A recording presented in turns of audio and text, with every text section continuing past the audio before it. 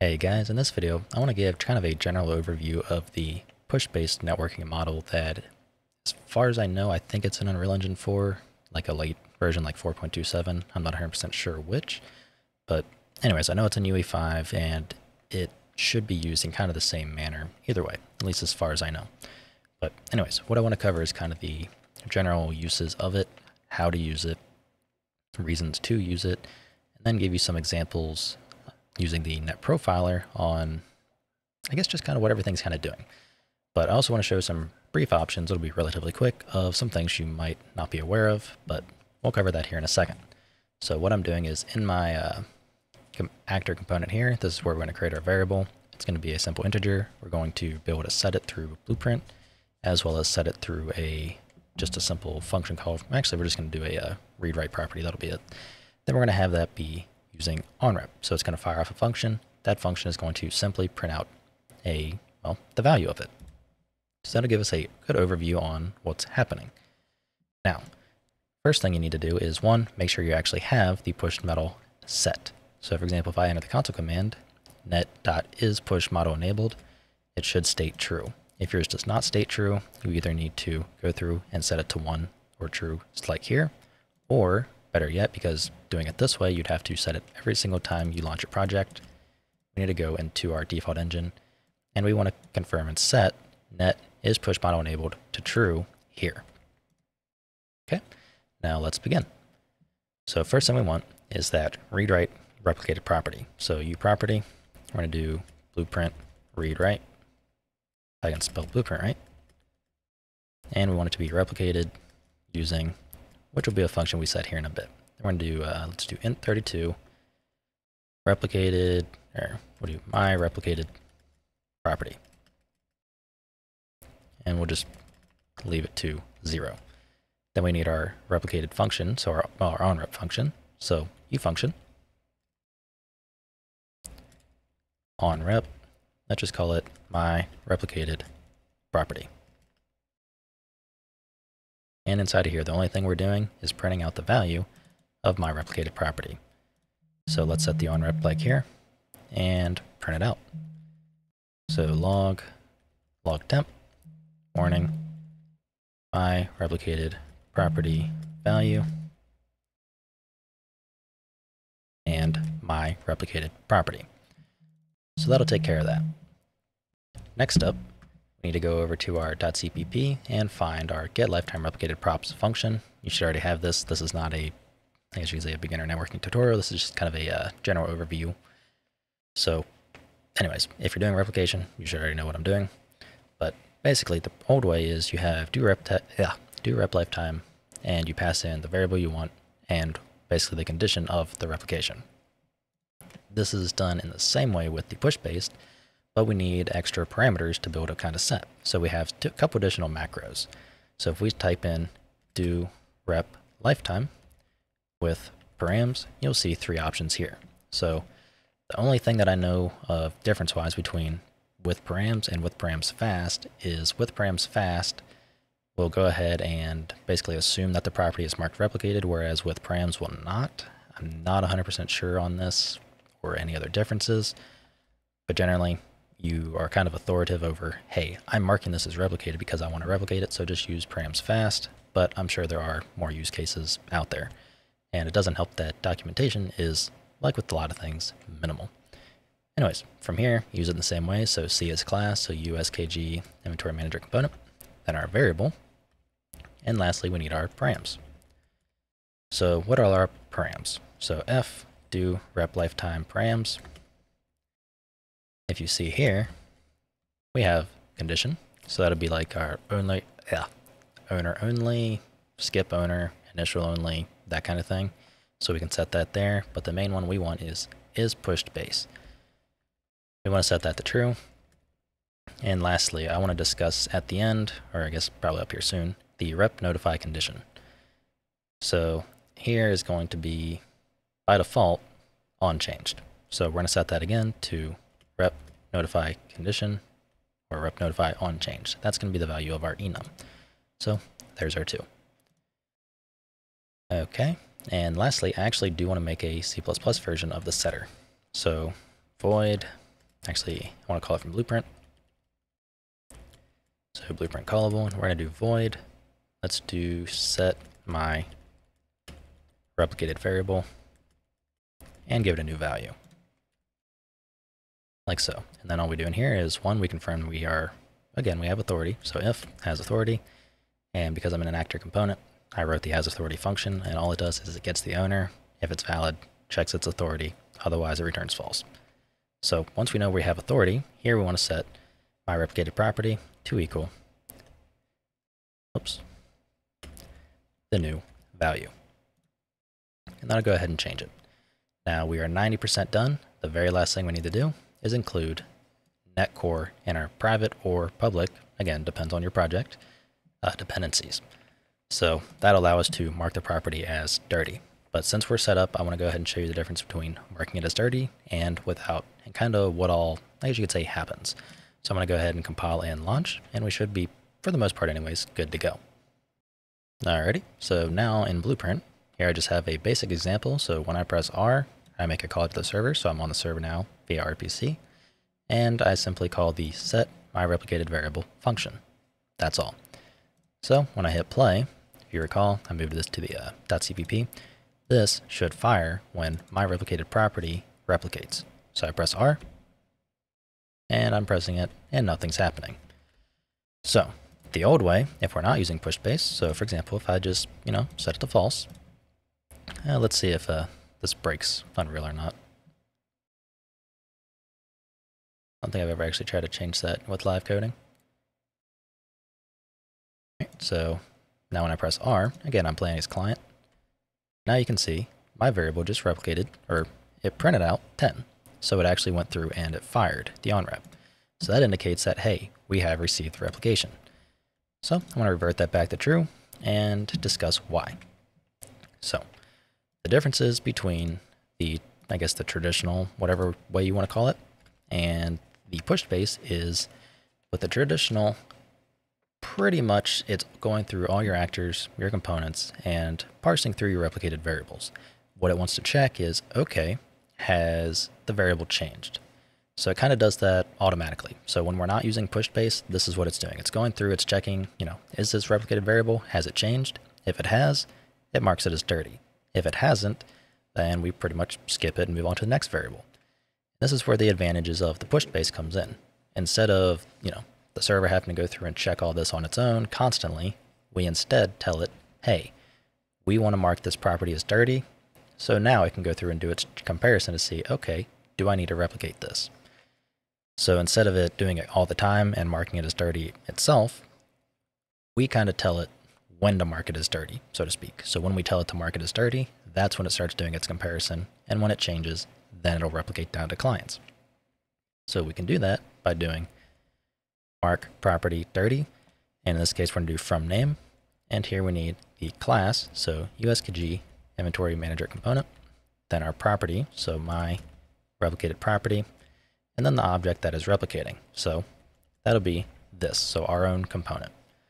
So if you recall, I set push base back to true where it did not fire the onRep. And let's check it.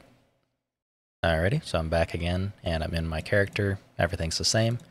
So let's check it. So I press play, I press R, and you can see it now prints out from our onRep function. So our variable did replicate. So the only difference between the old one, when it didn't replicate, and the new one is we simply mark the property as dirty ourselves, as shown by this line. So what do we do from here? I don't know why I'm even saying that, but anyways, the only thing I want to do now, aside from before we kind of show in the profiler, which is basically going to just kind of show what I just said, is I want to cover this rep notify condition here. So right now we have it set to on changed. So what that does is, as you can see, well, initially anyways, the value is set to 0. So default, 0. Here I'm setting it to 10. So the value is changing. So on the client, when it receives the new value, it does go ahead and, well, print out 10. So, but it's only going to do this if the values change. So for example, on the client, if the value is, still 10, then it is not going to fire the onRep. So what I can do to really kind of, confirm that is here I have my replicated property as blueprint read write. What I'm going to do is I'm going to go ahead and get my replicated property, and I'm going to go ahead and set it to 10 before the server does. So on the client, my replicated property is going to equal 10, then the server is going to set it to 10, and we're going to see what happens. So I hit play, I press R, and I'm spamming it, and nothing's happening. So that's kind of the indication, or not the indication, but the use case of this. So in some cases you might, if the variable has already equaled what you want to replicate, like such as the client trying to, predict something or run its own logic, then great. We don't need to run any additional logic, need to, rerun a function that it might be trying to call anyways. But in some cases we might not want that. We might want it to run all the time. So that would be the case of rep notify always. And what this will do is, even though I'm setting the value to 10 before the server sets it to 10, so by the time it receives the replication, the value is still, again, 10. It's not changing. It will go through and it will still fire the onRep like it just did. So that's quite convenient. Now, what we can go ahead and do is, show you some basic things of the Net Profiler, some kind of general, you could say, differences. So what we're going to do is I'm going to revert this to not be pushed based. I want to make it as normal and simply comment out the mark property from dirty, or mark property as dirty, and go from here. So let me go ahead and recompile and relaunch, and I'll see you in a second. Alrighty, so back in the editor, I want to show two different cases of, two of the same anyways, of the initial property, replication. So initially, if a property differs, from its, let's say, constructed value, so remember we're setting this guy to 0 in our header, then no matter what, the property is going to be marked dirty. So that's kind of like that, as you'd say, the initial change, so to speak. So for example, here I have it set where I set the property to 5 on begin play, again, so on the server, and we are not using pushed base, so no matter what, it should replicate down. So if I hit play, start recording, and go ahead and stop, you can see either way we did receive the replication. And that can be kind of viewed over by looking here. So go to our test character, my replicated property, count 1, so it replicated to us once. So we know that we did receive the replication. And you'll find the exact same thing even if you set it to true to be push base. So this is something that I had an issue with trying to understand, because I didn't realize that the property, I meant to actually start the recording. There we go. Because I didn't think that it would initially be marked dirty to replicate. And that ended up causing me a lot of headache and a big refactor that was unnecessary in something. But anyways, here we are currently using the push base, and even though I didn't mark it as dirty anywhere, we can see that my replicated property did in fact replicate. So that's where we have it. So I'm going to go ahead and remove the begin play logic, and still using the push based, we're going to use the set my replicated variable. So again, when I press R, which I have made a change and I'll show you here in a second, all we do is we make our way to the server, and server simply sets the value to 10. So I want to press play. Everything's fine and dandy. I press R, and nothing's happening. I'll go ahead and I'll just spam R. So I pressed it about 10 times. And did I actually record? No, I did not. So I'm going to do it one more time. So spam R, press it about 10 times, and disable. And if we look at the profiler here, currently see that we don't have any of the property. Actually, we should have more. Did nothing show? That's neat. I know none of these should. But all right, let me try one more time. All right, spamming R and disable.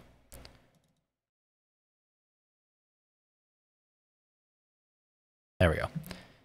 All right, so as you can see, we do not have our my replicated variable shown in this list here. So even though I was spamming R and the server was setting the value, it was never actually replicating down to the clients.